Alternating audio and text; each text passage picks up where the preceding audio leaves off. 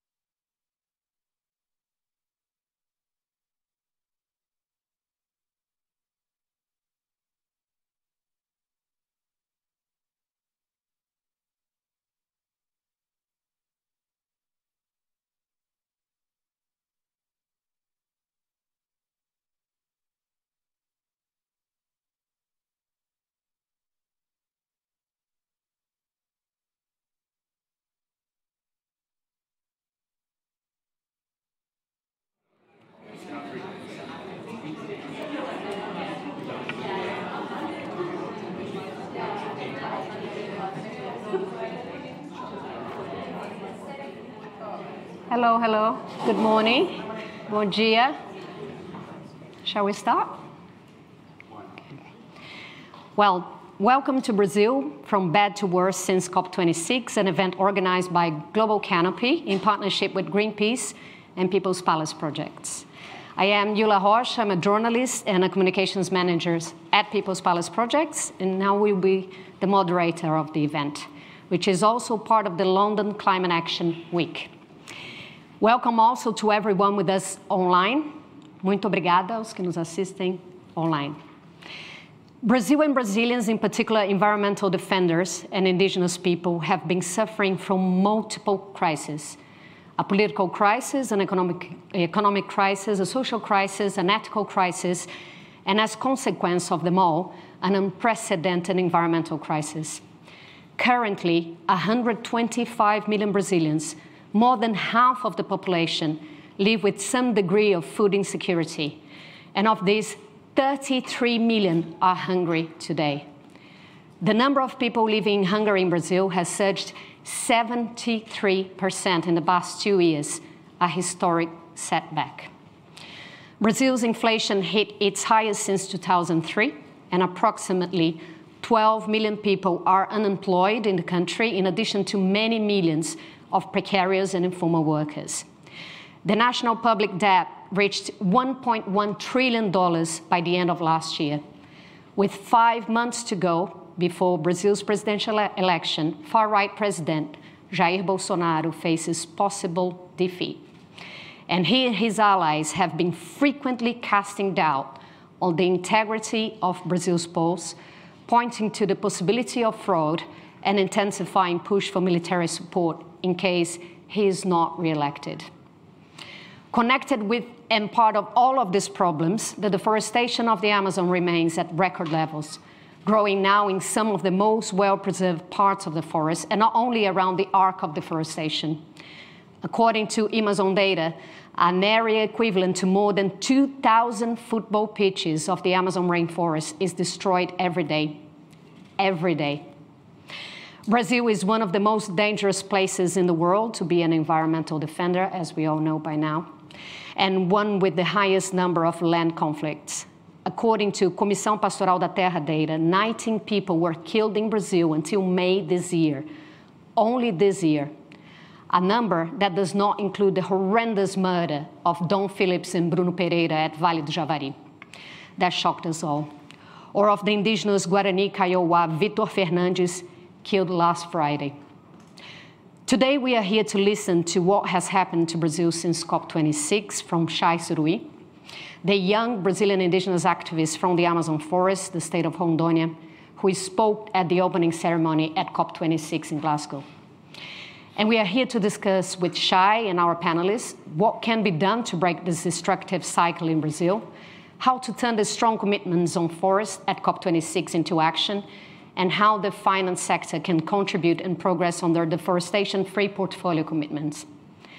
Alessandra Sampaio, Dom's wife, said on Sunday, the day of his funeral, quote, "We will redouble our struggle so that families of other journalists and environmental defenders will not have to face our pain and that of Bruno Pereira's family."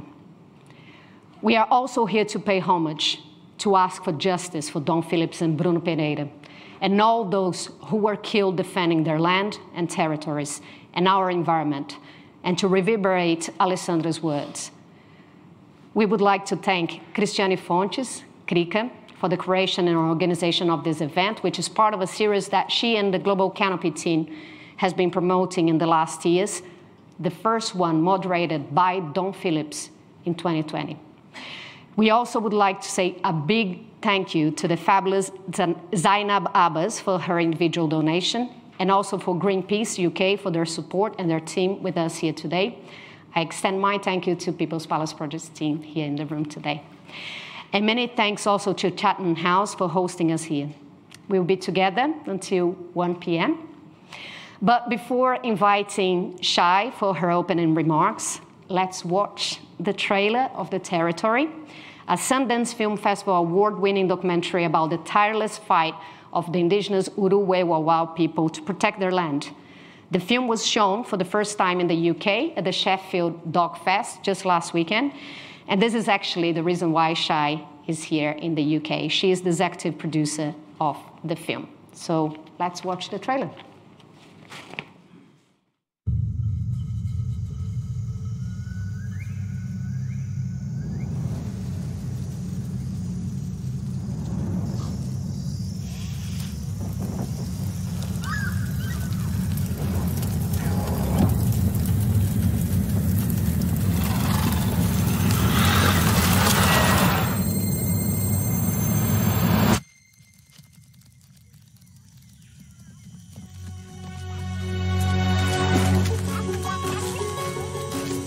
A floresta, os rios é a nossa casa, onde a gente se mantém.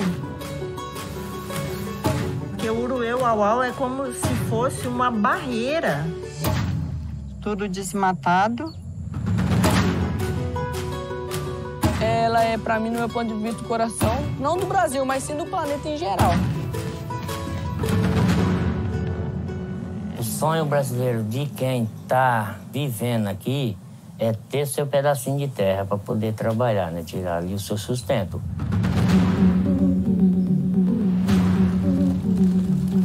Produzindo alguma coisa, plantando para fazer nosso Brasil para frente. Eu mesmo falo, eu nunca vi nada de índio. Fala, ninguém nunca viu, não. É, só fala também. E o que eu fico revoltado é que a gente ainda é considerado bandido, pessoas que atrapalham o país, entendeu? Desce no corpo, vai estar no rio. Eu tô ali, eu acho. O cara vai estar ali, né? Vai.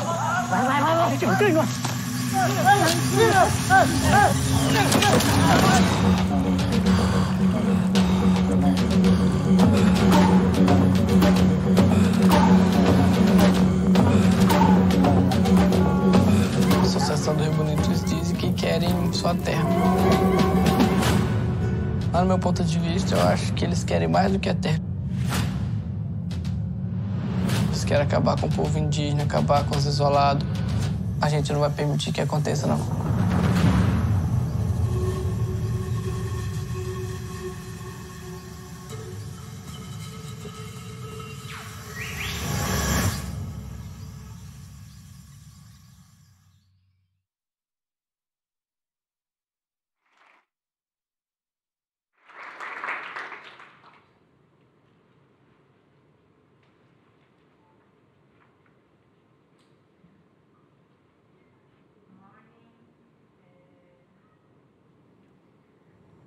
Before I start, I would like to say our premiere is in September here.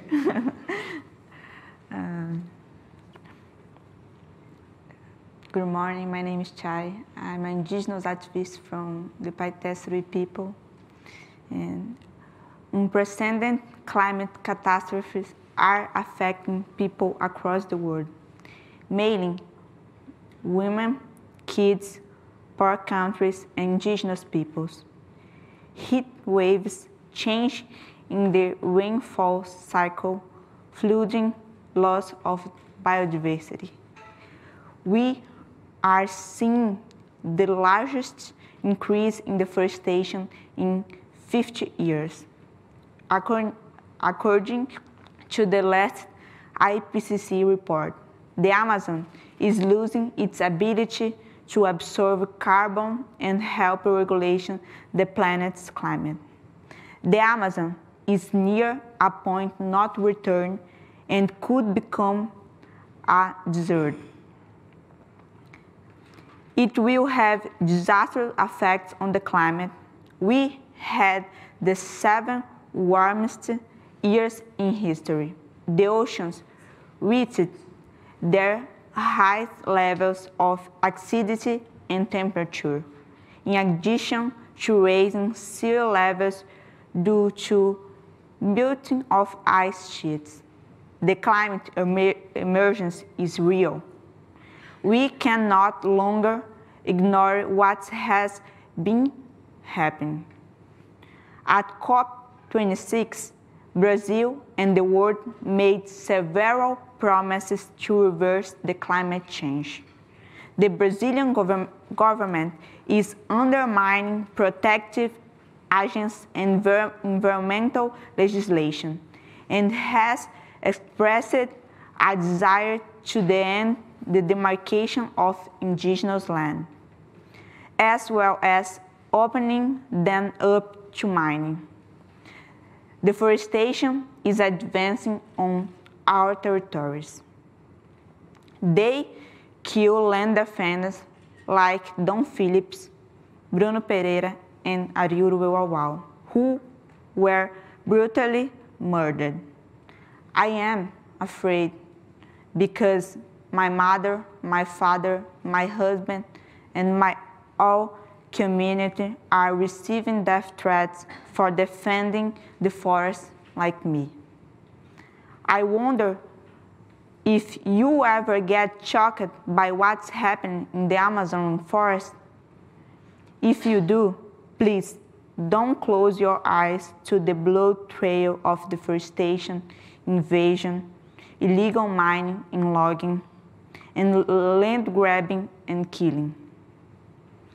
If you take a closer look, you will find out that the meat and leather industry connects to this tragedy too.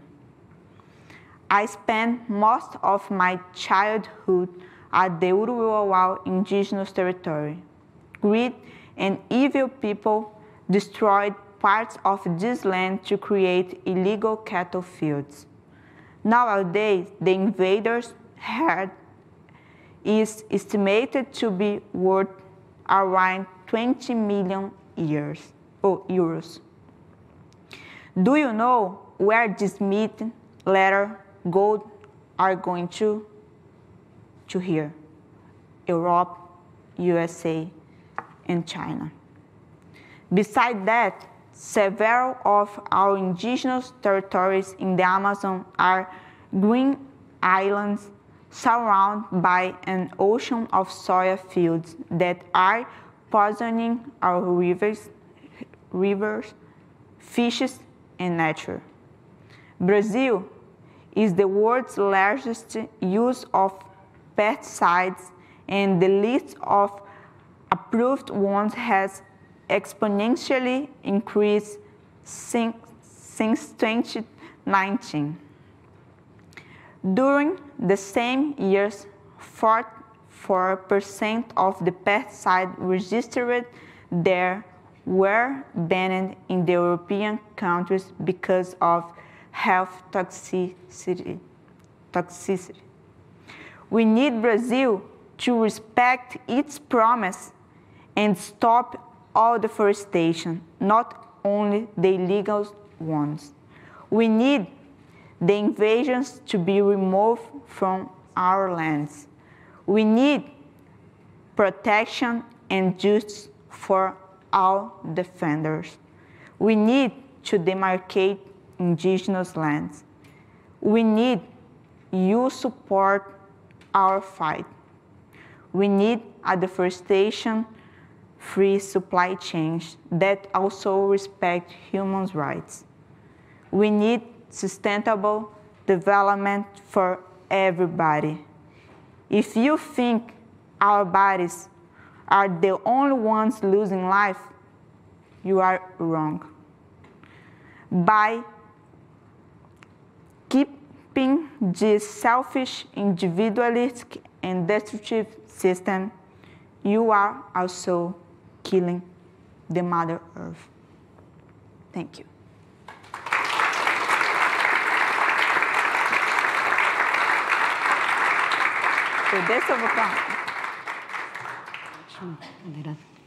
Thank you, Txai, for your remarks.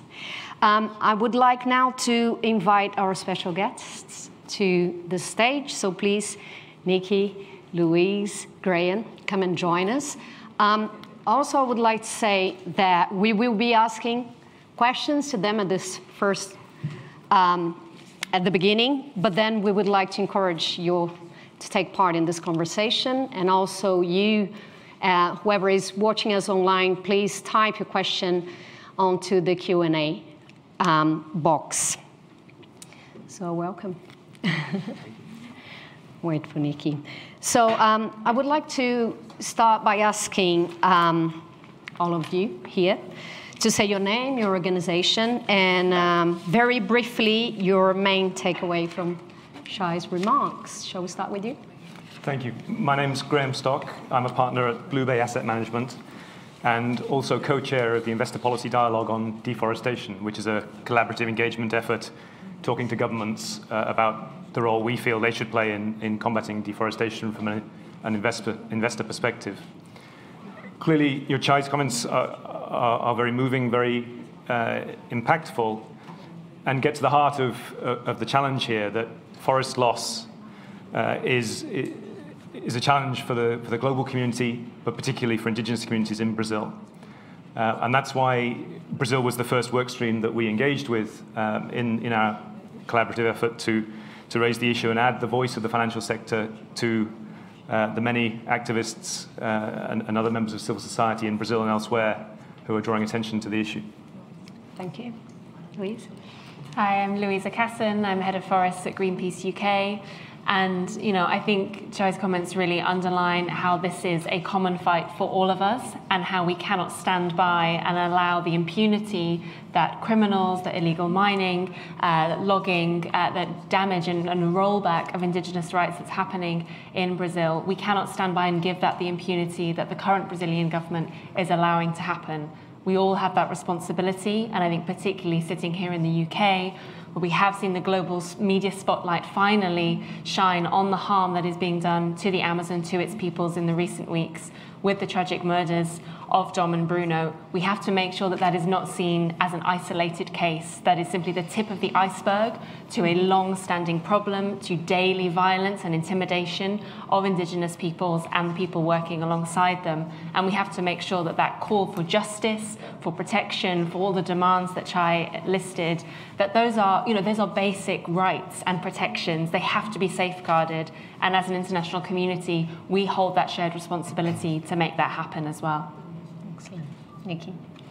Thank you. I'm Nikki Mardas. I'm the Executive Director of Global Canopy. And as Txai was speaking and as we were watching the film, I was thinking, well, that says it all. All these notes, I'd just throw them away. Because you said it all, Txai. We've got this, all our lives are at risk and all our lives are connected. And it emanates, that risk and that connectivity, from the heart of the forest. And that's a big lesson, I think. And just mentioning the tipping point, the risk of tipping point that Carlos Nobre, eminent scientists point to and others point to, what an absolutely cataclysmic prospect. Global Canopy works on the market side of the problem, looking at impacts and dependencies on markets, so that's the angle I'll take today, but seeing it all as part of a very deeply interconnected system. I just want to say a special thank you to all here and our partners, and especially to my colleague Krika, who's just an amazing force in bringing these events together, and all our team who support to make this possible. So thank you. Okay, so I'll start with you. So Global Canopy's website highlights that we are financing our way to extinction. What do you mean by that? How is the financial sector part of the problem in terms of deforestation and human rights violation, and how could it be part of the solution? Okay, I'll try and keep that brief, but maybe the briefest way is that this is where Txai said it all. Why financing ourselves into extinction? So extinction, why extinction? Well, we heard that before, because this is an existential issue. Forests are critical for climate, so deforestation drives 11% of global carbon emissions, the third biggest emitter after, if it were a country, after China and the US, the third biggest. Forests are critical for nature. 80% of terrestrial biodiversity in forests, driving ecosystem services, if you like that word, that drive rainfall patterns, without which we see increased drought, which hurts everybody, including the very industries that are destroying the forest, ironically. And that's the biggest, the drought question is the biggest of a long, scary list of what happens when you destroy nature. And forests are critical are the homes of people, as we've heard more eloquently than I can ever say. And the murders of Dom and Bruno were a searing reminder of the mortal danger that all forest defenders all around the world face every day, and one that hopefully will really strike home, not just for people who come to these meetings, but for everyone in this country and around the world, to raise visibility on that issue. And Dom was, as was said, did moderate the first in this series, and with all his clarity of thinking, generosity of spirit, and huge courage, which are what we must now all bring to this existential fight. So why financing? That's why extinction. Why financing? Well, financing is just there, a proxy. It's just a code word for a shortcut for a global system of trade and finance, which has deforestation baked into it. And it's just inextricably linked into our current system of trade and finance. 2/3 of deforestation worldwide driven for agricultural expansion, for commodities, some of which were mentioned. It's in our food, our fiber, our feed, our fuel, our fashion, our finance. I have another F word, which I won't say. I thought I might, but not at Chatham House. Cattle in Brazil, the biggest driver of deforestation, Txai mentioned cattle, beef products, leather. The biggest driver of deforestation worldwide, certainly the biggest in Brazil. With our colleagues at SEI and our Trace initiative, we track those supply chains. 80% of Brazilian beef goes domestically, for domestic use. The remaining 20%, 1.5 million tons of export, makes Brazil the world's biggest exporter of beef, despite the fact that's 20% of production, if you can believe that. And that export is on the back of the forest. It's not all from deforested regions, but it's all on the back of the forest. Soy too, we could talk a lot here. I mean, I saw this Swiss announcement on gold. Why are we even, that's not something to say, why were we ever taking gold from the Amazon, which is a sort of condensed, obscene version of what we see with cattle and soy, which are much bigger but much more diffuse. With gold, you sort of see it. How obscene is that? And finance, so let's come to the finance. $7.1 trillion going from financial institutions, investment and lending into every step of those supply chains, from producers all the way through the markets. $1 trillion in agricultural subsidies, more than $1 trillion in agricultural subsidies that contribute to deforestation. So we're all sort of paying for it out of our taxpayers' pockets as well. 40 times the finance against nature than for nature, which clearly is a massive underestimate, but there you go. So a mountain of money, and that's when you have to put the COP26 commitment. It's great to see 12 billion in private finance, 20 billion in overall finance committed for ending deforestation, but put that against the trillions, against the mountain of money, and it doesn't look quite so good anymore. I'm sorry, I won't be as long in following answers, but there's a lot in that question. So what can the finance sector, what can people doing the right thing in this sector do? Well, finance will play a critical role in the transition to a sustainable economy, to sustainable agriculture. Conversion of degraded land to productive use is critical so that there are jobs that don't destroy the environment. There's more than enough land if we converted back degraded land for food production. That needs investment. And overall, for the transition to regenerative agriculture over the next years, which is a huge opportunity for the finance sector.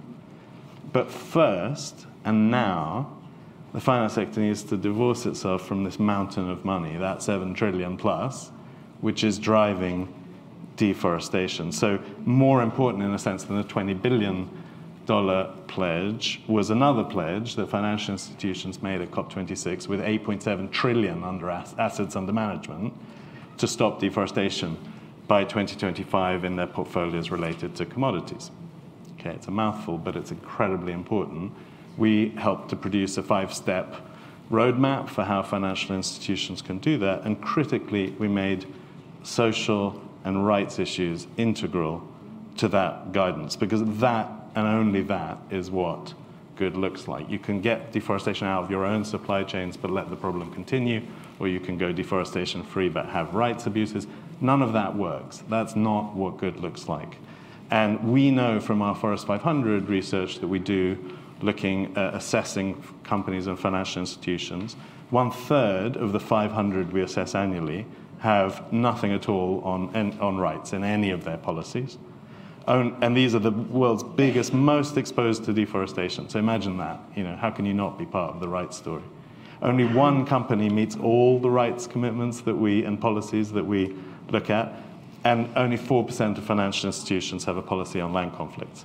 So, if deforestation is harming climate, nature, and people, and thus all of us, people are at the back of the queue. And that's just not, it doesn't work.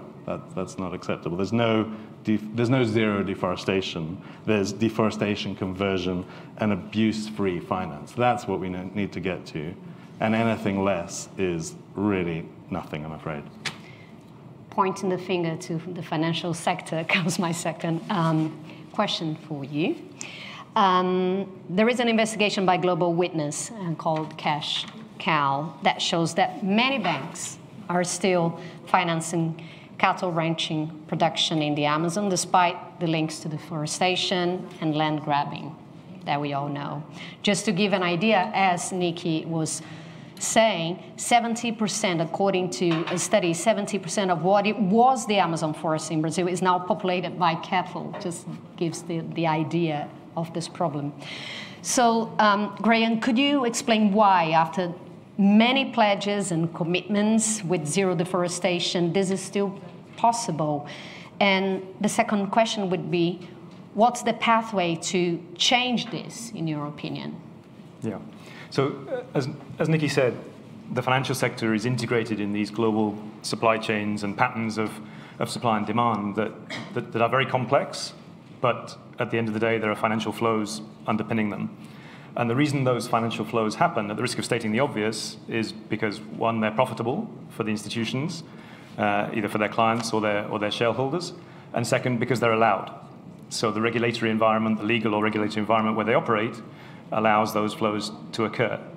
Now, some of that is direct, a lot of it is indirect. If it's illegal activity, then almost by definition, it'll be indirect financing, because the regulations in Brazil or wherever it is will not allow the direct financing. And I think the key to addressing those flows and to changing those flows is to change those two aspects. So if it stops being profitable, banks or asset managers or governments, in the case of the subsidies, will stop doing it. And that's where transparency comes into play. So the more that we know about those supply chains, where they're contaminated by deforestation and other abuses, the more consumers will change their behavior and it becomes less profitable. And the second is through the regulatory angle. So new laws in consumer countries to keep deforestation out of supply chains, because then financial institutions will respond to that and their due diligence will kick in. And the taxonomies in the countries where the financial institutions operate. So the Brazilian Central Bank, for example, is developing a green taxonomy that would tighten the rules around lending for Brazilian financial institutions. So I think it's that twin track of reducing the profitability and tackling it through the regulatory framework. Absolutely. And we know it works. We've done it before. No one questions the fact that a bank, if someone walks into a bank with £10,000 in cash, they're not allowed to take that deposit. They have to go through know your customer regulations, due diligence, make sure it comes from a legal source. And the same should be true of financing flows to agricultural companies, to supermarkets, to whoever they're lending to. Okay, thank you. Luisa, he mentioned the government, and I would like to ask you that, unfortunately, we don't have anyone from the UK government here with us today, but if we had someone in this room, what would you like to discuss with them, or in terms of what should be done to break this cycle of destruction in Brazil, and how to turn the strong commitments on forests at COP26 into action? I think it's really critical that governments like the UK don't provide platforms for greenwash that allow this destruction to continue to have that impunity, and that provide these kind of veneers of legitimacy for what continues to be an economy of destruction and extermination in places like Brazil.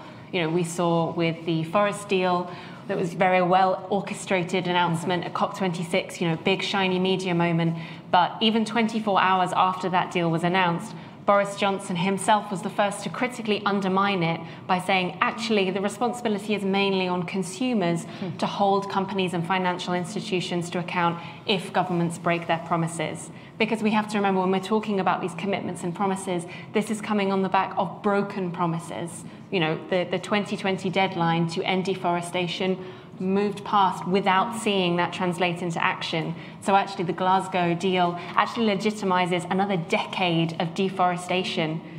The forests do not have another 10 years. People living in the forest do not have those 10 years when they are facing that daily violence and that very existential risk to survival.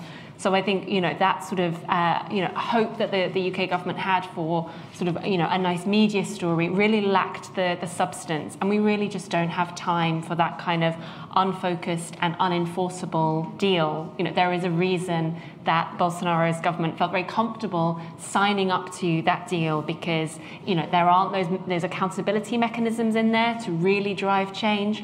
But also it lacked that clear focus on the main drivers of deforestation, which, as Txai said, come down to meat consumption and meat production. And I think, you know, while we do not connect those dots and while we see the UK government willingly ignore the climate science, willingly ignore even their own advisors and the sort of the expertise that went into trying to produce a food strategy here into the UK, there was a clear absence there, entire absence of recognising the critical role for meat reduction as part of tackling climate change, protecting forests, and also protecting land rights globally. So I think, you know, that is a clear sort of instance where we're seeing missing leadership. So, you know, all those kind of warm words need to be backed up by action now. You know, I think we're also seeing the sort of legitimizing and kind of, you know, desires from the UK government to, you know, open up a wide range of trade deals, particularly with places like Brazil. And that is hampering how much the UK government will really stand up and call out, you know, the kind of negligence and also the active encouragement of destruction and violence in places like the Amazon. You know, the Brazilian government was widely criticised for being days late, even years late, in the search for Dom and Bruno. But the UK government also took several days to even comment on this. You know, particularly Dom Phillips, a British journalist, the Prime Minister took over a week to really comment on it. And again, you know, we have these very vague assurances that concerns are being raised with the Brazilian government, and yet what we see on social media from ministers are cosy photo ops as they try and negotiate a trade deal. You know, we see in the due diligence legislation that the UK government is pursuing that it is, you know, far weaker than even those efforts that are being pursued in the US or in the European Union. And even again, the UK's own advisors, the Climate Change Committee, came out yesterday and said, you know, this sort of focus just on illegal deforestation, that's only one step the UK government has to go beyond with a follow-up policy to eliminate deforestation, whether it is legal or not. Because, you know, we know that in places like Brazil, that line between what is illegal and what is legal has become incredibly blurred. That actually, you know, all of this, you know, we're seeing the greatest sort of legalization and particularly the sort of political and moral sort of green light from the Bolsonaro administration to all kinds of illegal logging and deforestation activities. So I think, you know, we really need to see if governments are going to sort of hold themselves up as leaders, they have to be leading to that kind of concrete action on the ground rather than just these sort of empty promises that risk in 5-10 years us again sitting here and saying, well, you know, maybe we'll stop harm in another few years. We know the harm is happening now, and that's why the action has to be now. Thank you. Txai, I'll ask a question to Txai in Portuguese and then I can translate into English. O assassinato do Dom e do Bruno teve uma repercussão no Brasil e aqui fora enorme. Eu gostaria de saber se você tem acompanhado as investigações, você fala muito de impunidade, se você tem acompanhado as investigações, em que pé que elas estão com relação a esse caso e outros, muitos casos que a gente mencionou e ainda vai mencionar aqui. E na abertura, hoje, desse evento, você falou que você sente medo, né? Que você sente pela sua vida, a vida da sua família, você mencionou a sua mãe, sua comunidade. E eu queria que você falasse, dividisse com a gente um pouquinho o que é estar na linha de frente hoje no Brasil, defendendo territórios indígenas para que essas pessoas entendam o que isso significa. So I'll ask now in English. The murder of Dom and Bruno have been receiving massive national and international attention. And I asked her if she knows what's happening in terms of the investigation now about this case and many other cases in Brazil, because as we know, that's not an isolated case now. And I asked her also, she mentioned at the beginning, that she fears for her life and her family's life. And I would like to ask, I asked her what it means to be at the forefront of this battle that in another event recent here, she called it war. Você mencionou a palavra guerra recentemente. Infelizmente, né, o que a gente está vivendo, que os povos indígenas estão vivendo hoje no Brasil, é uma guerra invisível. Unfortunately, what the indigenous peoples in Brazil are going through right now is an invisible war. E ela é uma guerra invisível porque o que está acontecendo na Ucrânia e outros países que têm guerra não é diferente do que está acontecendo no Brasil. Porque o que a gente vê na terra indígena Yanomami são 20 mil garimpeiros que estão lá e que até hoje a gente não vê uma resposta. A gente vem sendo assassinado, como que eu disse, com o que aconteceu com o Du e com o Bruno, e que infelizmente, como você disse no começo, não é um caso isolado. What's happening in Brazil is an invisible war because, in actual fact, it's no different to what's happening in the Ukraine. For instance, in the Yanomami territory, there were 20,000 gold miners, and nobody talks about that. What happened to Dom and Bruno, we've all heard about that, as you said, but it is pretty much a war like any other. Mas a diferença é que com a gente parece que ninguém se importa. E eu tenho medo porque o que eu vi que aconteceu com meu amigo, com Ari, e o que eu vi também que aconteceu com outros defensores do meio ambiente e dos direitos humanos que foram assassinados é a impunidade. The only difference between that war and what happens to us is that it seems like nobody cares about what's happening to us. What happened to my friend Ari and what happened to everyone, to all of us were getting killed. Apparently nobody cares about that. Porque faz 2 anos que o Ari foi assassinado e até hoje a gente não tem resposta de nada, assim como aconteceu com os outros também. E como no caso do Bruno, né, o que eles tentam, primeiro, que o próprio Bolsonaro fez, é colocar a culpa nesses defensores. So Ari was murdered 2 years ago and we've heard nothing about it so far. And the same thing happened to Bruno. And what we see is that the Bolsonaro administration tries to blame the defenders themselves. E eles tentam, né? O que a polícia tentou dizer, né? Que o que aconteceu com o Bruno não tinha ninguém por trás, né? Que era como se fosse um assassinato, enfim, que eles foram assassinados, mas que não tinha nada por trás do que estava acontecendo, que a gente sabe que é mentira, né? What the police said was that there was nothing behind the murders of Bruno and Dom. The police said that they were simply just murdered. You know, it just happened. Nothing behind it, really. And we know that's a lie. A gente sabe que isso aconteceu porque eles também eram defensores daquele território. E que, na verdade, as pessoas que desde a colonização, que a gente é invadido, que a gente é violentado e que a gente é assassinado, continua acontecendo. We know that they died precisely because they were defenders of that territory. And the same thing, basically, that's been happening since colonization, which is us getting invaded, killed, violated, is still happening to this day. E eu tenho medo porque eu tenho medo de que aconteça isso e que a gente também, se acontecer, saber que nada vai acontecer, na verdade. A justiça não existe para nós. And my biggest fear is knowing that these things will continue to happen, they will continue to happen to us, and nothing will happen about that. Injustice will continue to take place. It's all about impunity.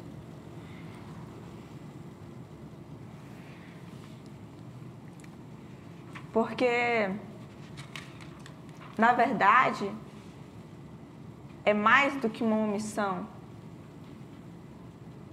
O que eles estão fazendo é incentivar que as nossas terras sejam invadidas, é incentivar que a violência aumente dentro dos nossos territórios. It's more than omission. They are actually encouraging what's happening. They are encouraging our land to be invaded. They are encouraging violence to take place where we live. Por isso que a gente vem aqui, vai nos outros países para dizer que o desmatamento é muito mais do que árvores. A gente está falando de vidas. That's why I'm here, and that's why we go to all these different countries, to say that deforestation isn't just about trees. Deforestation is ending lives. Que quando a gente fala, né, de supply chain, quando a gente fala dos produtos que estão sendo comprados, que vêm do genocídio indígena, né, e que as pessoas daqui também fazem parte e também têm culpa no que está acontecendo lá. When we talk about supply chains, we're basically talking about indigenous genocide, and people here are also part of everything that is taking place over there. Obrigada. Thank you. I'd like to ask you to respond to that, and what can be done. It has to be briefly, so otherwise we won't have more time for other questions. So, do you want to start? Yes, I think, particularly that lived experience of these things just continuing, that has to be broken, because this isn't, inevitable. This is the result of a series of political and corporate decisions that happen every single day. And we've heard for far too long from politicians, from CEOs, that they will try and clean up their supply chains.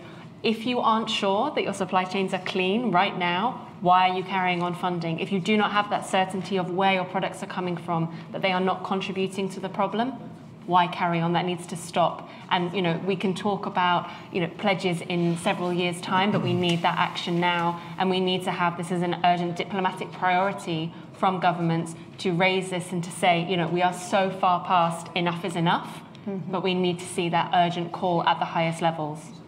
Graham, would you like to comment? Absolutely. I think impunity is a key part of the problem here. And the drop in the levels of enforcement over the last 4 or 5 years, but particularly under the Bolsonaro administration, have contributed to land grabs, to illegal mining, and the resulting deforestation. And there are still efforts in Congress in Brazil to accelerate that pace of impunity by changing the laws around land registration, changing the cutoff date for legalization of tenure, which currently is ending prior to 2012. But if legislation goes through in the closing months of the Bolsonaro administration, that could be brought even further forward, and that's just one more incentive for further land grabs in the future. So what we're trying to do, and what I think everyone should be doing, is trying to pressure the politicians in Brasilia, in Congress, to raise awareness around these challenges, and try and dissuade them from passing these pieces of legislation, which I think it does have an impact. They are, particularly a few months ahead of an election, they are mindful of the reputation risks around this. Clearly the Bolsonaro administration has done a very poor job in this regard, but Congress in Brazil is very fragmented. There are lots of different sort of currents of opinion within Congress, and making sure that the senators, because in this case it's possibly going through the Senate, making sure they're aware of these risks is key.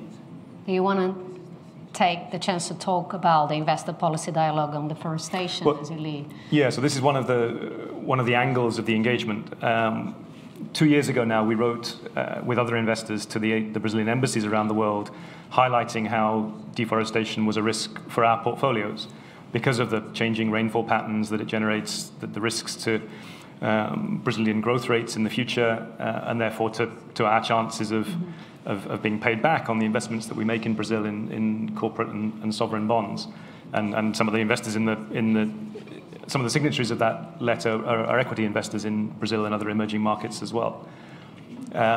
So trying to make the case that the financial sector is aware of these challenges and also thinks the government has a role to play in a bigger role to play in addressing it, and trying to bring it home to them that it's a financial issue, not just for foreign investors but for Brazilian investors as well. And we have Brazilian investors in the group too. And we've been talking a lot to the government over the last 2 years, which might surprise people. Does the Bolsonaro administration even want to talk about these issues? But yes, they do, or some people do in the administration. We've had very good contact with the governor of the central bank, the new environment minister, ministers of agriculture, infrastructure. And for sure, they don't necessarily agree with what we're saying, but they take it on board, and I think it at least colors the dialogue that's going on within the government, and hopefully in Brasilia as well, in Congress. And also we've been talking to civil society and trying to add our voice to those raising their concerns around these issues. Now, has it been successful? Well, no. Fires are going up. So far this year, the number of fires in the Amazon is up 19% year on year, and the last 2 or 3 years have been terrible as well. But we haven't seen new legislation passed, which would have made things even worse. So we're not claiming credit for that, but at least that's one positive. And data is still available on the numbers of fires and the pace of deforestation, which was another key ask that data be available. It could definitely be improved, and we're still pushing for more transparency around supply chains, traceability of cattle and soy and other products that are contaminated by deforestation. But the dialogue is ongoing. And not just in Brazil. We have a work stream also talking to Indonesia, and we just launched a third work stream to talk to the governments of consumer countries, so the UK, the EU, the US, and China, to urge them to, again, change legislation, make deforestation something that has to be kept out of supply chains at all costs. And that regulation, as I said before, has a key role to play in this. Thank you, Nikki. Just going back to Txai's comments, she holds everybody's accountable here. Yeah, so. Well, rightly so. And the impunity when you can't see or you don't want to see, yes, absolutely, of course. So what can we do? Well, what the others have said, but leveraging, we think we have to leverage the power of market. So what Graham has described, what the IPDD, this group that is pressuring the government, are doing, that's financial muscle pointing in the right direction with close-up engagement. So we really commend that. And what we need to see is not the 8.7 trillion that have committed to actually do something, and they are doing something, and we met with some of them yesterday who signed that commitment.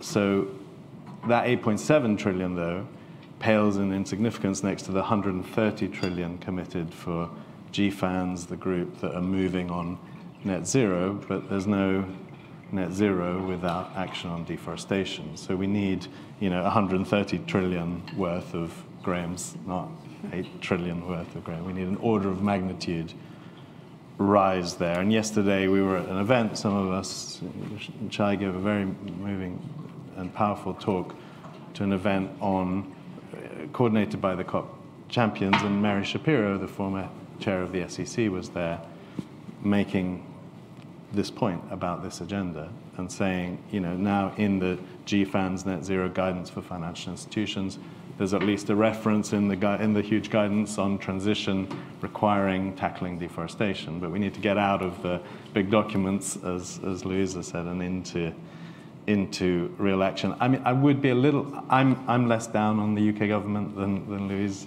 is. I've got to say, I don't think it's all just one big media story. I think the UK has actually done a lot. Is the government full of outrageous paradox and outrageous failures? Absolutely, outrageous. But there are brilliant people working within the system, creating political space that must then be converted. And we're seeing now laws in the UK coming in in the EU. Are they enough? No. Are they a massive step? Potentially, yes, that can then be strengthened. These laws, I think we'd all agree, are absolutely essential. And of course, so is reducing consumption. Of course, all the things. And thank goodness you're holding them to account. So all of those things are critical. But for me, as individuals, what can we do? I mean, we do have to change our lifestyles, but we also have to exert leverage. So, as individuals, as consumers, please put I sometimes talk at schools, and I say to the 10-year-old kids at the supermarket, go and say, thank you for all of, is this linked to deforestation? Do you know it's not driving deforestation? That's an awkward question from a child. So please, you don't need to ask your children to do it. They're probably asking you to do it. So let's all do that. As pension holders, we did some work with Make My Money Matter. 20%, a brilliant group working on sustainable pensions. 20% of UK pension funds are driving deforestation. That's pretty crazy. It's your money. It's our money. Talk to them. That's crazy. Make My Money Matter say that's the biggest thing we can all do. And finally, as voters, but more than as voters, as political activists. I mean, that's where Make My Money are wrong. I think, the one thing we can do better than that is taking this in our hands and going against the lobbying that is going on to make those laws weaker with all our voices in a very active way. So we need all of that. Talking about supermarket, it's my next question to Txai, because her organization, together with national and international NGOs, are suing supermarket, the French supermarket Casino, over alleged links to deforestation. And I'll ask her about the status of this action and if she's planning planning other actions similar to this. And Txai, o Nick estava falando do supermercado e o supermercado e perguntar se aquela carne que você está comprando é proveniente da destruição de uma floresta. Eu queria te perguntar sobre o processo, a ação que vocês estão movendo contra o supermercado, o grupo de supermercado Casino. E em que pé está essa ação e se vocês estão planejando fazer outras ações similares? First, I would like to say congratulations, because one thing that I think is necessary and you don't do here is teach your kids. In my land, I learned that the importance to the forest, the importance to we living in the harmony. So the people here, como é que é rio? River. Rio, não, deram risada. Laugh. Laugh, but I think it's a good thing to do. You need to teach your kids about the forest. You need to teach your kids about the importance, the life, and this thing. So congratulations. The only difference is that here our kids are teaching us. They're way ahead of us. They're way ahead of us. So yeah. Okay, and I will try to speak English because it's so difficult to me thinking, stopping, and return to thinking again to translation. Okay, so if you don't understand, just levanta a mão. Okay, thank you. So the casino case is about the land that I said in my speech, and I think it's a very important case because this is an example to the other countries and to the other places too. Now we are. Essa palavra não vou saber. Como é que fala? A gente está. Esqueci em português agora até. Esse caso é importante porque sim. Vocês estão. A gente está. We are discuting with them para fazer acordo. To come to an agreement. To come to agreement.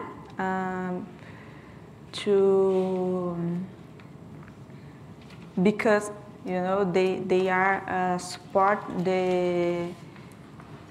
our genocide, support the destruction in our lands, and it's very easy to do excuse always. The governments, the companies never can do monitoring. So, but how we can discover this, how we can know to this myth is going to, and the government and the company cannot do this. So they can, but they just don't want. But I was talking with this case with Krika because I think it's very important to example to the others, but we construction a case in Brazil too, because they need to como é que fala? Eu esqueci as palavras tudo. Quando a gente, ai gente, esqueci. They need I forgot the word in Portuguese. You believe that? Oh my God! Quando a pessoa... Você tem que construir um caso? Não, eles têm que... Esqueci, mas tá. Okay, I will remember. But now we are constructing a case in Brazil to remove this cattle there, because this is important too. Not only they pay for what they did in our land. This is important too, and I think a discussion very important that we are doing with them is that they need include the impact in the community. Not only the impact in the environmental, but what the impact to community they did. We are talking about the people, we are talking about the lives, and there in this place is sagrado, sacred, to the Uruguay people, because there is a cemetery. So they need receive to this impact too. And yes. Okay. Thank you. I'll go to you, Luisa, again. Many scientists suggest that we should have a moratorium on deforestation. This is an interesting question for you as well. In the Amazon now, in particularly new frontiers and where the land rights were not secured to the local and traditional communities yet. Many others say this wouldn't be possible, efficient or beneficial for Brazil's economy. What's your take on it? Well, I think we need to look at who is arguing from each side, who is saying this would not be beneficial, what do they mean by who is that going to be benefiting? You know, I think we heard from Txai at the start, these demands of we have to stop all deforestation, we have to demarcate lands. So we can't kind of separate these into different kind of policy asks, I think, and particularly where those land rights have not been secured or they are under threat, that is also a priority. I think that, you know, halting that expansion of agriculture, particularly that is serving industrial meat, is a priority because we already know we are facing so many problems. So that halting of the expansion is key. But that, you know, we have to have that combination, that whole agenda of how do we, you know, underline and respect and fully enforce human rights and land rights, as well as protecting the environment. This isn't, you know, a kind of, we can't have these silver bullets. So, you know, we need this whole agenda and this concerted political energy to do that. There are some key policies, but they have to be working together, and that has to be lasting. There has to, you know, that has to be something that is not temporary. It's only a trial. We have to see that real commitment that is gonna last over years. Okay, thank you, Gray. And you mentioned before that about profit. A lot of people are making money out of deforestation as well as legal use of the land. So my question, I don't know if it's a naive question, but how to make money a tool for positive change in Brazil, talking specifically about Brazil. Are there opportunities out there currently, or? There are. The challenge is scalability. So there are alternatives. I was at a conference in Brazil a month ago where there were lots of green finance initiatives being touted. The government was launching its carbon trading market, which I think is quite badly flawed. But alongside that, there were proposals for circular economy ideas, carbon capture, and more sustainable agriculture ideas in brownfield sites rather than newly deforested sites. And coming back to whether it would be damaging to the economy to impose a moratorium, I don't think it would at all. The yields on cleared land are terrible. In the last 13 years that we've got data for, cleared land contributed less than 0.01% of GDP. It just doesn't make sense from a financial point of view for the economy as a whole to clear forest. At the individual level, there are incentives. If you have nothing to live on, then a little bit is better. And so it's changing those incentives. But I would challenge your assumption that people are making a lot of money out of deforestation. I think people are making a lot of money further up the supply chains, out of the the margins grow as you get further and further away from the actual deforestation. The deforestation itself is not a particularly profitable enterprise, which is also why there's so much illegal activity around that, because it's a way of laundering the proceeds of drug trafficking and other crimes, illegal gold mining, etc. So it's, enforcement plays a big role here, but the economic incentives certainly need to be addressed. Okay, Nikki, any comment on that? Well, maybe I could talk a bit about the reality of getting to this finance sector commitment and whether what will it take, because this sort of mix of realities and incentives on the ground is all a big part of that. And I think, because we have got this very ambitious target for 2025, so how are we going to see that take place? How are we going to see that happening? Is it possible? Technically and theoretically, it certainly is possible. We've come out with a roadmap on deforestation-free finance, which is stepwise, what we call challenging but doable.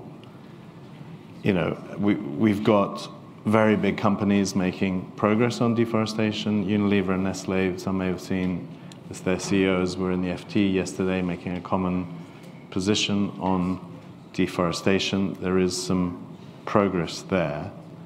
But the group, and then there's the group really getting stuck in, sort of making good progress, as we've heard. So theoretically, yes, and because of all these incentive systems, yes, we can get there. But in reality, we've seen it's a no. We're not getting there. That's evident to all of us. We had 32 financial institutions make these commitments at COP26, with fanfare, rightly so.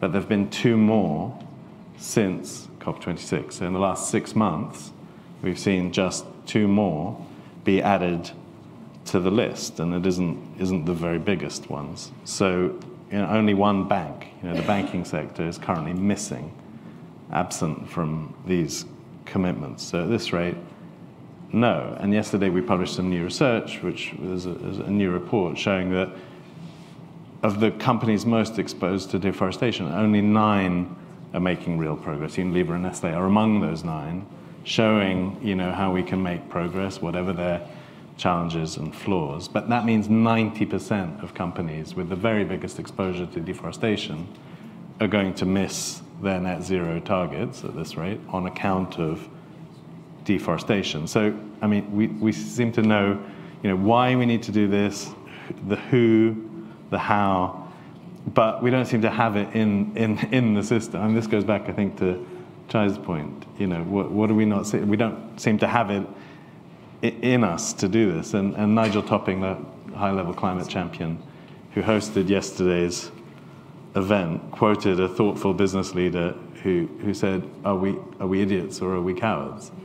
You know, and I think given the conundrum that has been described here by everyone, and best of all by Txai, you know, that's a pretty valid question. And I remember at an event many of us were together at COP26, Juma Shipaya, indigenous leader, said so powerfully, what is it you don't understand? You know, what is it you're not getting here?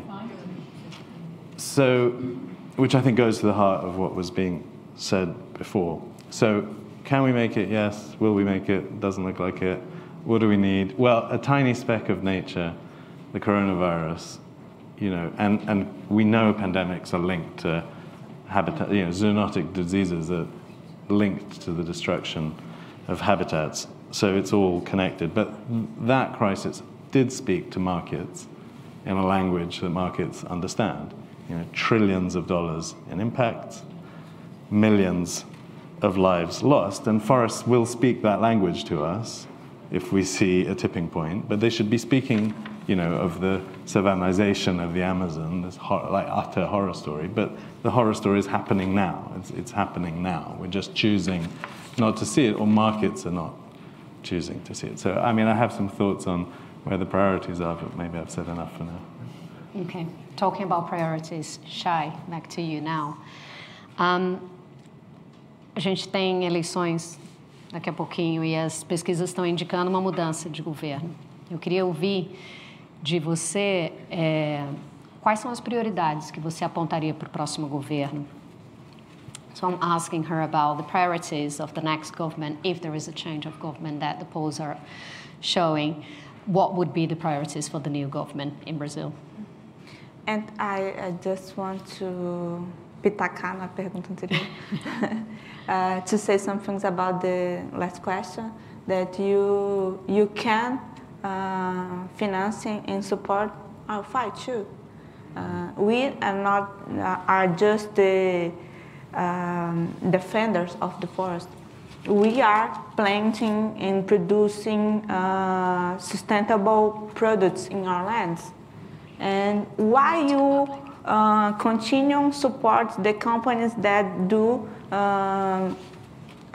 illegal things and not support us that are working with the carbon, working with the sustainable products, working with bioeconomy?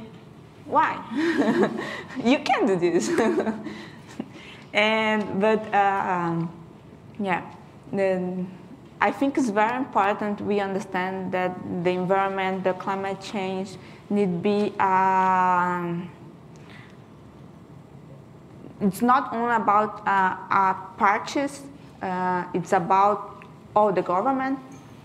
All the parts need to talk about that. And not only one candidate or one specific person. All them need to talk about that because it's about our future. But I think priority is the people. In Brazil, the people are starving, the people are dying. We have more desemprego, unemployment, and Brazil needs to do contrario. The opposite. The opposite that they are doing now. Mm-hmm. They need be law more stronger. They need be the protection agencies more strong too, mm-hmm. And we need to demarcate the indigenous lands.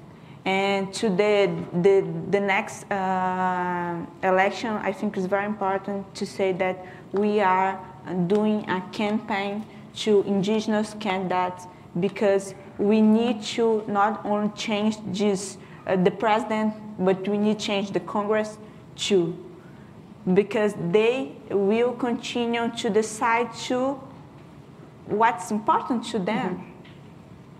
Mm-hmm. And we need to do a different solutions.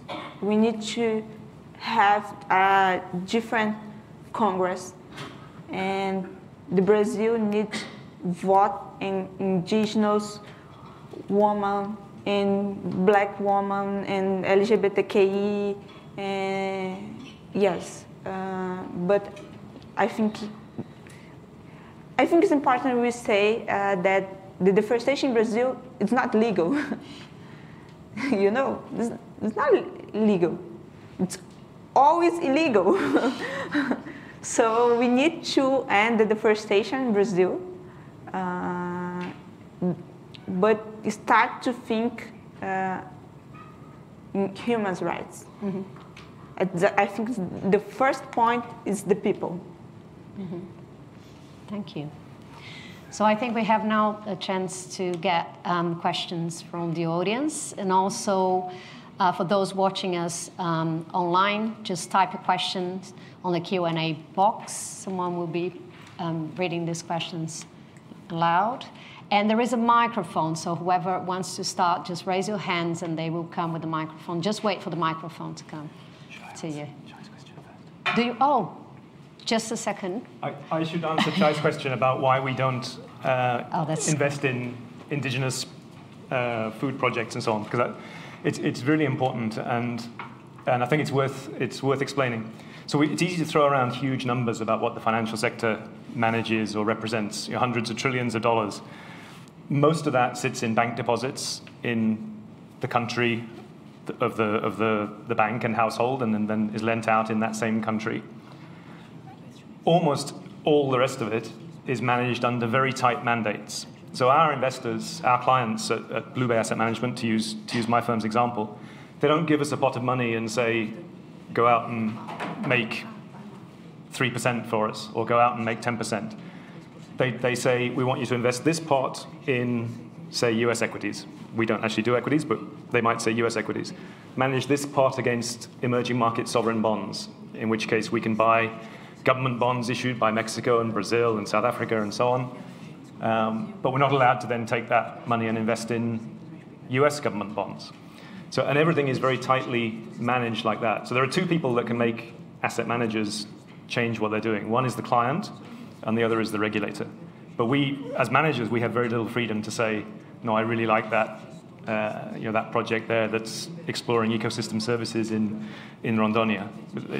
So how do we change that so they can see that it's that won't change? I don't think that can change because the clients, the pension funds, your pension funds, they want to know what risk they're running when they give us the assets to manage. Mm-hmm. They limit our freedom for maneuver very closely. But where finance can flow is more at the more grassroots level. So from cooperatives in Brazil, from ESG funds in Brazil, they're going to be much better equipped to assess the risks around these projects than we can be from London. So I personally, and this isn't something that we've done much work on, but I very much doubt that cross-border capital is going to be the answer here. I think it's going to be domestic financial flows from people who understand the domestic situation and can go and visit these projects. I mean, it would be irresponsible of me to invest in something like that without spending time on the ground, getting to know the people involved. The minimum size for a bond that we can buy in our portfolios, whether corporate or sovereign, is $500 million. It's huge.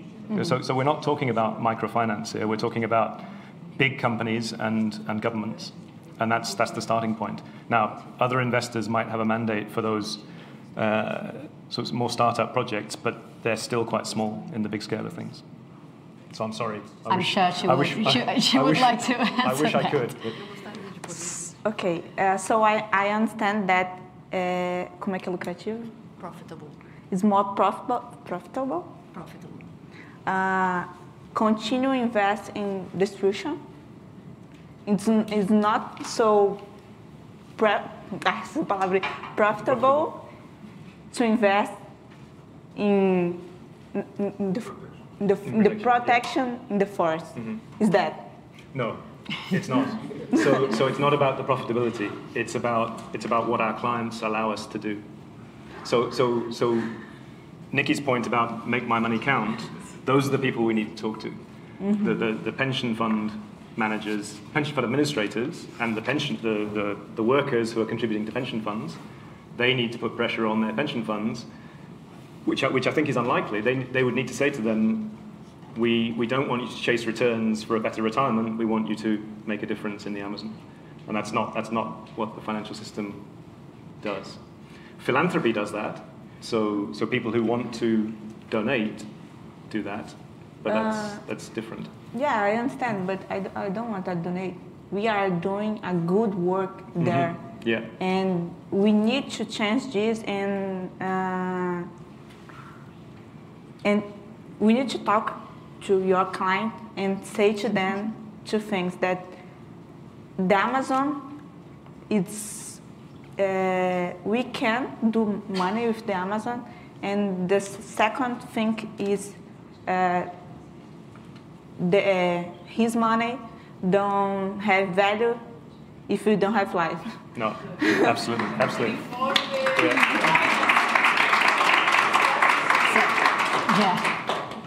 I completely agree with that, but I think we'll get more traction talking to Brazilian investors who can understand what's going on the ground better than foreign investors can. So I think that should be the starting point, and then that can be scalable, because then you can show, look, there's this Brazilian fund is making returns and doing good. Why don't we invest in that Brazilian fund, because they have the expertise we don't, and then that grows from there. But it's very difficult to start it from London or New York or... A consultancy to the indigenous people might be very helpful. So whoever is raising hands, there are a lot of questions from the audience. Yes, just on this issue that you're talking, and the amount of investment that is needed, it has to be a large investment. But I think in that sense, you are prioritizing in terms of agriculture. You're prioritizing like big producers. I mean, in the sense of speaking of Brazil, you prioritize large landowners, monoculture, all this system of farming that is harmful for the country. And as we saw in the trailer of the territory, basically you have these small producers wanting to do land reform on indigenous land, while we have in Brazil a large concentration of land.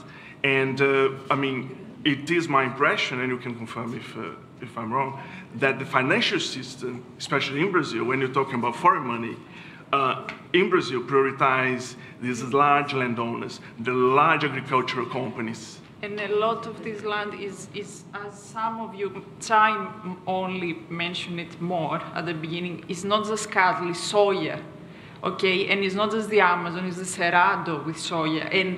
And we've seen a boom here, I don't know if it's in other countries as well, of, okay, yeah, be vegan, but then buy all this new crap that is made out of soya, 100% soya. So, be vegan, eat some beans, think of something else if you want to be vegan, or eat a piece of meat a week, but don't have... Who is the question for? Fake burgers of soya. Just the question. So is it not the issue that then the system should change from supporting these large agriculture projects to smaller agriculture projects? I mean, despite what you said, I can understand about that, but in the sense you're keeping the system as it is. Yeah. So yes, but it's economies of scale. So different actors within the financial sector will have appetite for making small loans, and we're talking about small loans. We're talking about a few hundred reais, a few thousand reais to small producers, compared to a big producer issuing a bond for $500 million. So it's a different scale, and therefore it's a different group of investors that we're talking about here. And that's why I say cooperatives, microfinance. Those are the actors that are more likely to be able to finance the small-scale producers. But it doesn't mean, so we're not prioritizing big producers, it's just that they're the only ones trying to borrow enough to make it part of our remit, if you like. But we don't have to invest, we don't. If we, in our due diligence, if we identify deforestation risk in their supply chains or in their activities, then we don't participate, we don't lend to those. Someone else might, but but we certainly don't. And that's how the ESG process, the due diligence, is expressed in financial sector lending decisions. I think will be interesting to hear the Greenpeace response to that. Yeah, I think, when we hear the kind of financial language around sort of, well, what risks are being run, we're hearing today, and we've heard many, many times before, that those risks are deforestation, genocides of indigenous people. So I think there is, that strong role for regulators, but also those involved in the finance sector to be thinking, how do things need to change? Because as you said, we cannot carry on with business as usual. Business as usual is fundamentally broken. And so we have to take that challenge and think, how can things be changed? And again, recognize where these are decisions that are being made, and systems are held up by the decisions and the policies that are there. Those can be changed if there is the will to do so and to experiment to do things differently. I think the withdrawing of finance is incredibly important. There's a lot to learn from the climate movement of withdrawing from fossil fuel investments. But, that kind of same level of scrutiny on the food side is not yet there. We know that many big banks, Barclays in the UK and others, are still pouring billions into big meat companies like JBS, whose net zero plan has been shown that 97% of their emissions, there's no plan to reduce 97% of emissions, even though, a year ago they said we have a plan to go net zero. Again, playing this sort of the media, the circus, and saying, we've got a headline, look, we're trying to do something, but that deeper scrutiny shows that, that is not a plan. There is no evidence of deep decarbonisation measures there and commitment. That has to have consequences. And I think that's a real theme from today, is that question about accountability and consequences, and those falling now, so that we're not waiting for another cycle of broken promises. Thank you. Is there more questions from loads of people raised hands before? Hi, I'm Sasha Abraham from the Climate Change Committee.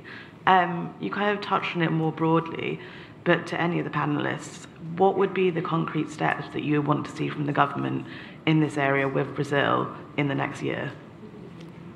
Would you like to say, Nikki? Sure. I think we really now need to see a delivery of a strong due diligence law. There are many, many other things that we need to see, but this is on the table. It's in the Environment Act. It's now going through consultation for the second phase, where the detail will be hammered out, and that detail is critically important. So I think that sort of application of rules to a big consumer market, and the EU, a much bigger, even bigger consumer market that is moving towards similar legislation in a slightly different form, but nevertheless they're both going in a good direction. That's, I think, the thing we need to immediately see over the line.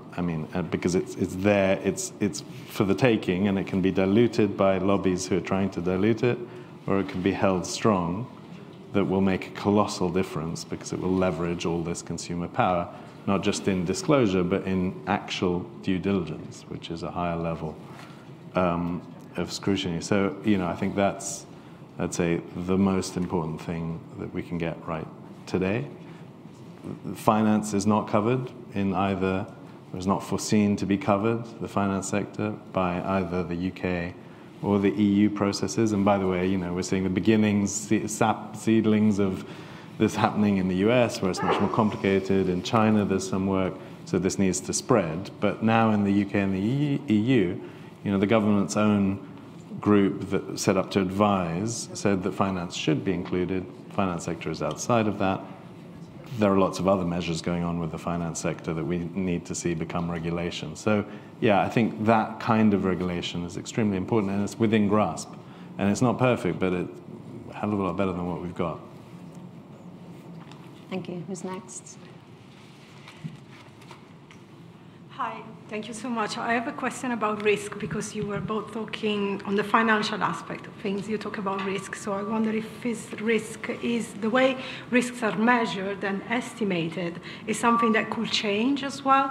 When you talk about financial risk and an investor not wanting to see the profit in investing, for example, in indigenous community, why don't we try to change that kind of way of measuring things, incorporating rights, what is all connected? Why don't this change? in a way, and and also I was curious about your roadmap, if you could just summarize it in a very layman terms, so we kind of understand a little bit more about it. Thank you. It is changing, so we are incorporating those risks more than we used to. It's not perfect by any means, there's a long way to go, but 10 years ago there was no requirement on funds to disclose their climate exposure, for example, or to measure the carbon intensity of their portfolios. And now we do have to report that to our clients and to the regulators. And there are more things that could be brought into that net, but it is changing all the time. And in economic terms, this is about incorporating the externalities. So making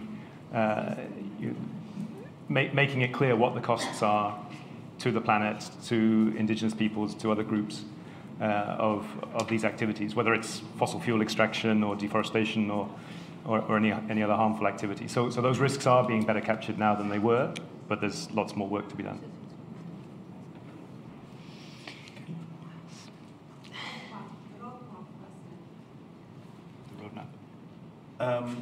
Do you mean the roadmap that I mentioned? Well, I mean, it follows a fairly sort of mundane, set of steps which need to happen, which are replicated in lots of other domains, which are, assess and understand, take this seriously at board level, assess and understand your risk exposure by, doing a proper evaluation of materiality and issue and risk and exposure, make commitments and policies in place that lay out your stall, because, yes, commitments are just make them science-based commitments, science-based targets, and engage on that basis with companies that you invest in.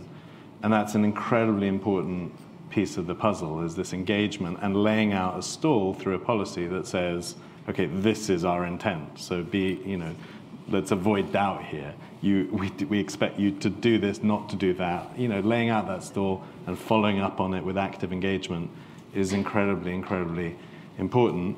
Then taking actions in line with your plan, and finally disclose and be transparent. Report back on what you're doing, because if you don't disclose and you're not transparent, then how is anyone to know or trust what you're doing? So the roadmap itself is, not rocket science, but it is founded on the best available science. And one thing just to say on that is, yes, transparency is a massive issue, data's an issue, everything's an issue, but there is enough. We know that the leaders can do this.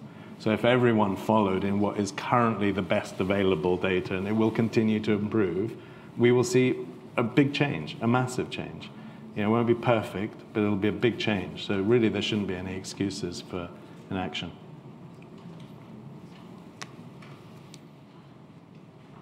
First of all, thank you.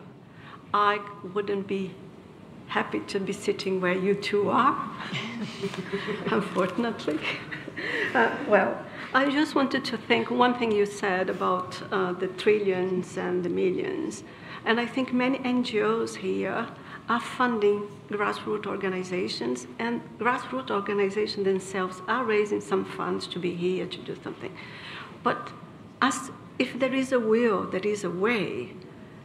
The funding needs to get to these people, because NGOs in this country, in Europe, funding these organizations, we're not going to get there. It's less than peanuts. It's less than cents. We need to find a way. If it's not with this, with that, we need to find a way. If it's too tight here, how are we going to, I think we need to create something before all the people agree that we cannot carry on the way it is. So I really would invite you to say, what could be done? What are the ways?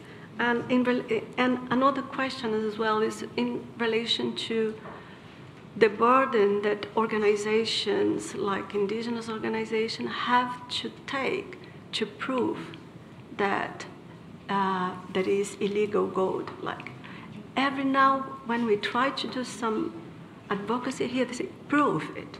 How can I put on this burden on leaders that are today fighting a health crisis, because malaria in the Yanomami territory is just killing. If you see the photos, you will be shocked. We don't publish these photos anymore I think it's immoral to see it, but it is happening. So how we can convince companies, stakeholders, and everyone that we cannot put the burden to prove the crime on the victim, on the dead, is totally unfair, and we need to do something about it. So it's to you my question, what do you think can be done? Which kind of influence we can make to people to change? That is the murder that need to say, murder by the back, to say who killed them. And today we have so many cases in Brazil where we are trying to sort this Yanomami illegal gold mining. Everyone say, you need to prove that we are buying illegal gold. So gold comes from a region where there is no mine concession, no concession. Photos, Greenpeace, WWF, full of photos of open gold pit. And people ask us, where? You need to prove. So again, what people don't understand. So I just wanted to hear from you, how you that talk to these people, powerful, how we can make this conversation less burdensome for some small links in the chain. Graham. I think the burden of proof is already reached. I mean, I don't think anyone disagrees that these terrible things are happening. Oh, well, there may be some denial in Brazil and denial of responsibility, but the information is out there, as you say. There's no doubt about that. And I think it's a misconception to think that financial institutions in this country or elsewhere are financing that activity directly. Now, they may be financing it indirectly, deforestation in particular for crops. And what we're trying to achieve is a degree of transparency so that it's obvious that it's happening, and then it stops being indirect, it becomes direct, and it stops. That's where we're trying to get to. But in terms of what can change, again, there are two groups of people who can change it. One is the governments that we elect, so we need to elect governments that want to address this challenge. And the others are the consumers, the clients the consumers of the produce and the clients who invest. And that's all of us. So as Nikki said, people should be asking their pension providers or their financial advisors, what are you investing in, and choosing the products that are focused more on impact and on particularly the best in class ESG products.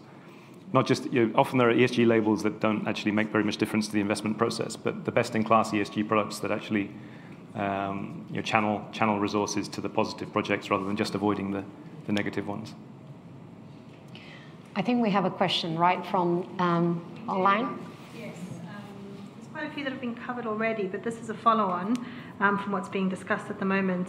If through due diligence one financial institution rejects a client, then that client will simply look for other institutions who are willing to invest. How should this be addressed from our online viewers? That can happen, but then there's a reputation risk for whoever it is that takes on that client. And so if the regulatory environment is strong enough and the publicity works, it should, you should get an improvement in practice. It's a concern around fossil fuels, for example. If everyone divests from coal mining, from publicly listed companies that own coal mines, the coal mines will end up in the hands of privately held companies. They'll still dig the coal out of the ground and it'll still get burned, but there'll be less scrutiny, less engagement, less supervision. Now, maybe that's still better than it being in our pensions, but you can debate that. And it's the same with clients. But the more transparency, the more light that is shone on this, the more questions people ask about what funds and banks are doing, the cleaner it will become. Is there another one now? There is. Yeah, okay. Shall we go back to the audience, and then there's one more from online? Hi, thank you. I think just a little bit, I've been working with the finance sector at the global level for over a decade now, trying to explain the importance of the forest. I think Graham said something really important here. There is a lot of attention on the global investors, the global banks. I think the attention needs to be expanded to the local investors. I've been to Brazil 4 years ago, and I started talking to some financial institutions there about deforestation, was completely out of the radar. They could not understand deforestation was an issue. Of course, the increase was very slow, and corruption was the top of the agenda of the financial sector. Fire came, we saw what we saw in 2019, and if there is anything positive from that, is that the financial sector in Brazil now is a little bit more aware that there is a problem, that the international market is looking. So I think one thing is I ask for everyone who is here is try to explain a little bit more and focus a little bit more as well on the local financial institutions. I think would be my advice. I think it's changing a little bit. We, as Graham mentioned, there is an increasing number now becoming more involved in the agenda, but there is a lot to be done with the local financial sector in Brazil. So I think it's more, rather than a question, more an advice for all the NGOs who are here in this room, and for you as well, Txai. And I'd love to talk to you after to see how we can do it together. Yeah. Okay. Should I do the next question? Thank you. Fiona Cladder, I'm the former regional ambassador for Latin America and Caribbean for COP26. The panel and indeed many of the questioners have really outlined many of the challenges, many of the difficulties of this agenda. But my question really relates to practicalities and the urgency of the situation. And going back to the point raised by others, what can be done so that we're not here in a year's time having exactly the same conversation? I'm also interested to understand how can we build more on developing knowledge of the economics of biodiversity and turn this into a win-win for both governments, for Indigenous people, for business, for wider society. So I'd be very interested to hear the panel's thoughts on that. Thank you. Would like to go for it. The great challenge is that these processes move slowly. Regulatory changes, legal changes move slowly, and the crisis is urgent, as we've heard and as we all know. So I don't have an easy answer to that, except more pressure. So more pressure on governments here to tighten up these due diligence laws and implement them quickly, extend it to the financial sector, because I think that is important, and then pressure in country to improve policy. Now that the election in Brazil in October maybe presents an opportunity for better policy, but even then there's tremendous inertia. It'll take time to build back up the capacity in enforcement in the environment agencies and the Justice Ministry and so on. But I think there could be some grounds for optimism there. But there isn't a quick fix. In terms of valuing biodiversity services and channeling investment into those, again, I think there is some work, some progress being made, but it takes time to scale those up. But there is good work being done. There's good work being done on valuing biodiversity and biodiversity loss, and then that can be incorporated into portfolios as well. Not so easy to channel the finance, but at least to externalize those costs, and then that shapes the way finance flows as well. But I don't think there is a quick fix, unfortunately, and that's what we need. We're running out of time, but you would like to comment on that? If you'd like to go first. Yeah, sure. So I think, looking at the hooks that we have established already and holding those to account. So one of the most significant things to come out of Glasgow was governments recognising they can't come back every 5 years to increase their pledges for what they're going to do. It has to be every year. We're now 7 months on from that, which governments are coming forward. So that's something that everyone can do, whichever country you're based in, to pressure governments to step up that ambition, and particularly to put the food system and agriculture within those national pledges, because that's a huge gap as well, and we know that drives deforestation. Nikki.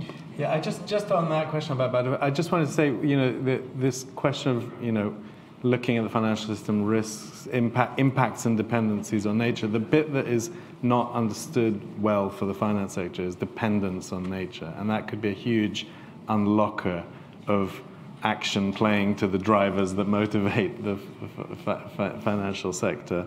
And right now, we did some research years ago with UN agencies that said 50% is used a lot, that says 50% of the global economy is dependent on nature. You know, the WEF said that, using that research. Obviously, that's a huge I mean, everything's dependent on nature, not 50%. But the question is, where's the granularity in that?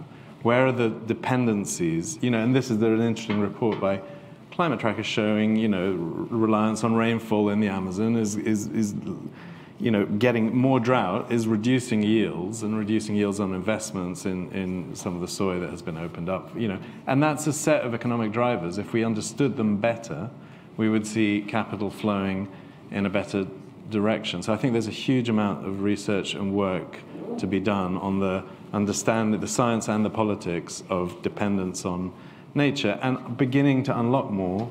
You know, the trillions that, you know, okay, I use these big numbers freely because I'm not in the finance sector, but, you know, the trillions that are needed for a transition to regenerative agriculture, even at a large scale, not just at a small scale, at a large scale, that transition needs to happen. But I think starting with dependence on nature and opportunities is really important. Thank you. I would like to finish the session with Txai doing your last remarks about that. After everything you've heard here today, if you would like to comment to close our event. Pode ser em português, se quiser. E a Patrícia traduz o que você preferir. Não, vou falar em inglês mesmo, porque é o que eu falei.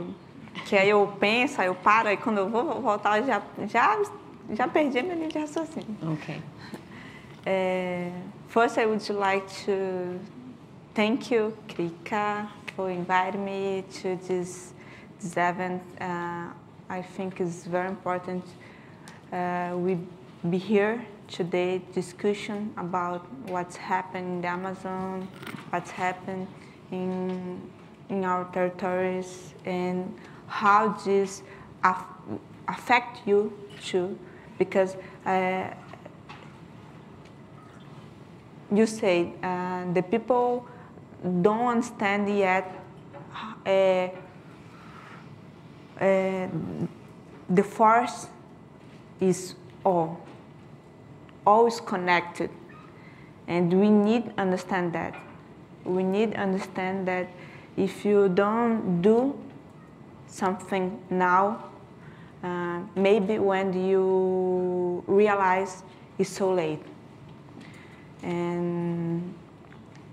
But I will looking for your client to talk to him and the others too. I think you need to stop to excuse and to promise and do. And I will show you to my work. My people work with coffee, and we ganhamos. Ganhamos o quê? Prêmios.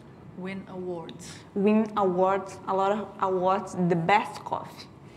So, you know, it's not a donation. We are doing a very good work and sustainable work. But I would like to invite all you to this fight, a fight for life. Not only my life, not only my fight.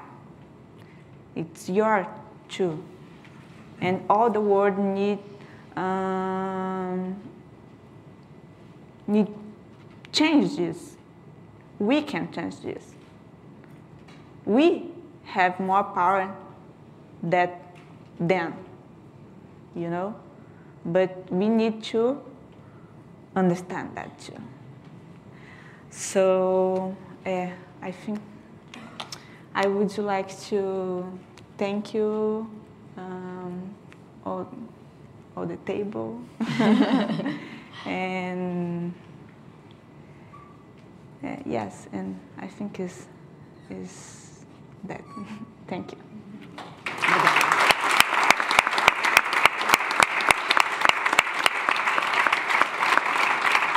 Obrigada. together. I think we came to close now, 1 o'clock. Thank you very much, Graham, Louise, Nikki, and Txai, and Patricia for your support as well. And thank you everyone who came here today. And to those who are watching, I believe the recording will be available shortly, yeah? And there are other events taking place here today at Chatham House. I don't know, they said they would put up, the schedule is there. So have a look, and I think the conversation keeps on going because there are so many questions unanswered yet that we should be discussing about. Thank you so much.